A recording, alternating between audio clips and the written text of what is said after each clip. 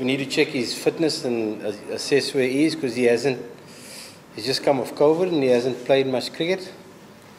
He's obviously a big player for us. He balances the team, but we need to see how he is tomorrow. I think he hasn't batted, he hasn't bowled for the last 2-3 weeks, so definitely just come into a test match straight off. So we'll first have a look and see how he is tomorrow, because it's 5 days of cricket and it's hot and there's all sorts of things to consider. So we'll assess how he is tomorrow. The way batting collapse in South Africa, do you think any mental bearing that will come? No, I don't think so. Like I think Jamie has said previously, there was some really good stuff in South Africa. Obviously the last 2 innings is not very good, but conditions were really tough for the guys to bat in. We found every time we were batting the last couple of overs of the day, or when light wasn't good. And South Africa had a fantastic spin attack. They bowled really well in conditions that helped them. So I don't think that'll have much bearing on this series. It's nearly a month ago now, so time, we've moved on. Sir, there's rain around. There was rain today morning. So if Sakib plays, is there any chance Bangladesh is going to play 3 pacers? We need to look at the wicket. We need to look at the conditions the day before. Obviously the selectors will all sit down in the next day or so and come up with what's best, but it is a possibility. But we first need to see what the conditions are like. We know the wicket might offer something for the first hour or 2, but then becomes really hard work for fast bowling, so we need to take all those factors into consideration. Coach, how the bowling attack is right now, because there's no touch scheme in the league. There's a bit of concern in that regard for taking wickets. Are you confident that they can? Look, definitely. I just said to the bowlers this morning that in 3 test matches, I think we got 30 in 2 test matches in South Africa. Got 36 wickets. Bowled South Africa out twice. First innings, second innings in Durban. Bowled them out in Port Elizabeth, and I think got 6 wickets in the second innings. And I don't think Bangladesh has done that before, where they've got that many wickets. So, yeah, we're confident we can get 20 wickets. We do need to have 5 bowling options. That's obvious. We've been short in that particular department when Shakib doesn't play. Having someone who can bowl those 12, 13 overs a day, which is so important. Because with 4 bowlers it is very difficult, particularly on wickets that aren't going to help you. So obviously, say South Africa has been like a month ago, so probably doesn't have any bearing. But these situations where you have to back the last 40 minutes, or playing for light, and all those situations, coming settling to do that, these are things you have to face in every test match. So do you separately address these issues, or do you address it before that? Look, I think with the way Test cricket's moved on, 2 years ago there's no way we would have played under those conditions with the light being that dark. But with Test cricket wanting to play as much as you possibly can, which you understand, we've got to be willing to face that, and you can't be.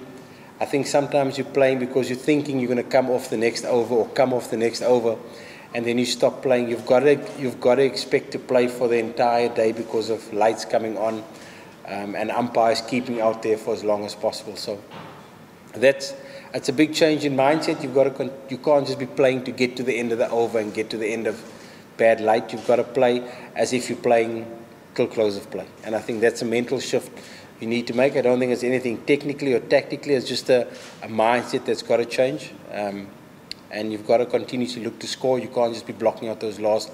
You're thinking it's 3 overs, but it might be 16 overs. Because as soon as that happens, you find yourself under pressure. And maybe we did a bit of that, particularly in the first test match in Durban, when Shanta was batting with Joy. We sort of just stopped playing, and then Mominal stopped playing, and then we lost a few wickets. We're going to play in dark conditions because there are lights at stadiums, and the laws of the game are changing to try and make sure you play as much as you can. Do you think that strength-wise, this Bangladesh team can beat Sri Lanka? Absolutely. And I've said previously that we've, in the last 6 or 7 test series, as we think back, Against Pakistan, we were 200 ahead, 6 down, then we lost wickets. Against the West Indies, we probably should have won that test match. They chased down 395. We beat New Zealand in the first test match. We played 4 really good days of cricket in South Africa in the first test match. The challenge is to sustain that in the second test match. So I definitely think we've got the ability to beat any side if we play really well for the full 5 days, not for 4 days. And that's the shift we've got to try and make. So you see on the South African spinner, how fantastic they were. Bangladesh is struggling in the different spin of like, be it Pranijya Vikrama or Kishore Maharaj. Again, here Pranijya Vikrama and last people in a very good letter spinners. So any area of concern or how much the boys are prepared for the letter spinners? No areas of concern. It's all about sticking to your game plan. I think the important thing is trying to get singles and get off strike. Maybe we're just blocking and looking for the 4 ball a bit much, and we need to make sure that we try and rotate strike a little bit better and get off strike a little bit easier. Whether that means using a paddle, whether that means using your feet, whether that means going deep in your crease is different for every single player. But I think the important thing is to try and get off strike and find ways of getting singles. But these guys play left-hand spin from the 8th level. So why do you think they're struggling against it? Look, I think because the wickets don't bounce as much in Bangladesh, I think they don't struggle with left-arm spin. They maybe struggle with a bit of extra bounce that spinners away from Bangladesh get, because generally the wickets stay down in Bangladesh. They LBW bowls, whereas in foreign conditions the ball spins and you maybe get bat pads and you get caught at slip, and that's the difference. It's just staying a bit more on top of the bounce than they're used to. Yes, sir. Good cricket in home and abroad, but 1 or 2 sessions was Bangladesh match. Is this the area of concern? No, definitely. When we have a bad session, we have a really bad session. If we have a bad session, we lose 6 or 7 wickets. And it's something we're speaking about and something we're trying to address, trying to stay calm in the change room, trying to make sure the batsmen stop the rot if something does go bad. And it's definitely something we speak about all the time. Look, it's part of cricket, but we have to make sure that we stop. If you lose 1 or 2 wickets, we can't lose 5. And that's the challenge, is to make sure that we stop the rot when it does set in. Russell, Shakib is really a big player. We have heard many times that if Shakib wants to play, he will be in the team. Both presidents said it earlier. After getting COVID negative, if he is 60 or 70% fit, will you give your opinion to take him in best level? Yeah, it's very tricky. Test match cricket is hard, and to not have played for a while and not have practiced for a while, to just come straight in after. I've had COVID and I know I've had it badly, and your energy is not quite the same. And it's not a T20 or 50 over that's done in 6 hours. It's something that's going to happen for 5 days. So these are things we need to take into account, and we need, of course, we want him to play. He's one of the best cricketers that's ever played, but we need to make sure that he gives himself the best chance to perform and is able to fulfill the role that we need him to fulfill. And that is to bowl at least 15 overs a day, bat in the top 6 or 7, and be able to bat for 3 or 4 hours. And that's important because physically, coming back from COVID, I've been there, not easy straight away, and these are things you need to assess. So you want full fit Shakib? Excuse me? So you want a full fit Shakib in your best 11? End of the day, anybody wants a full fit Shakib in your first 11. Very difficult to pick a player if he's 50 or 60% fit. You've got to be fully fit to give the player the best chance to perform as well. Russell, there's been a lot of talk about Mushfiq playing the reverse sweep and not really connecting and getting out of it. That happened in South Africa once. Is that something that you're speaking about, or is that something that he wants to talk about? No, I don't think it's.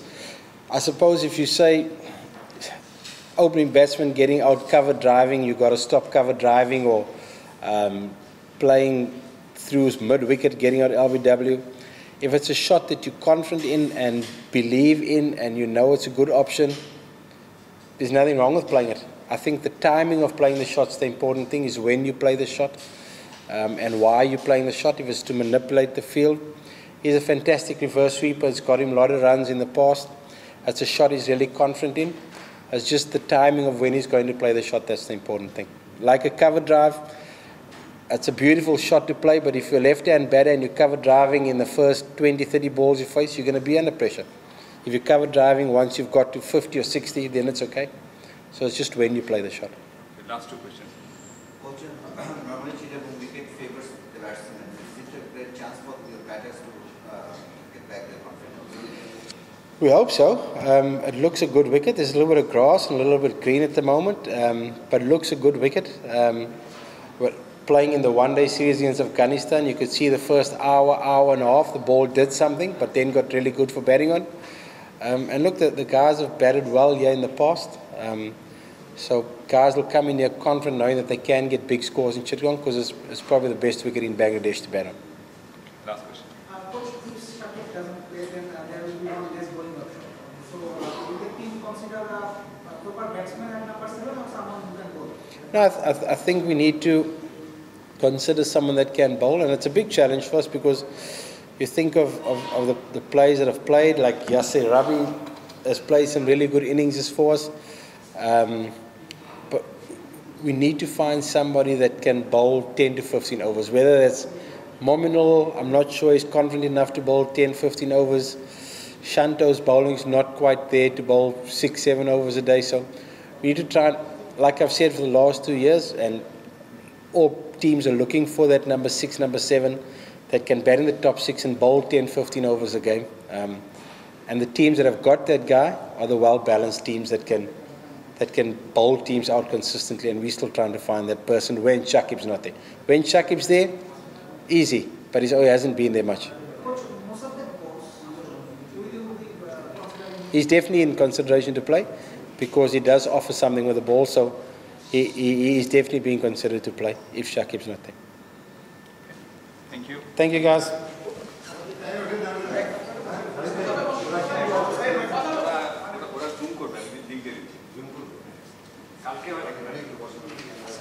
কে সেটা কি বলছে?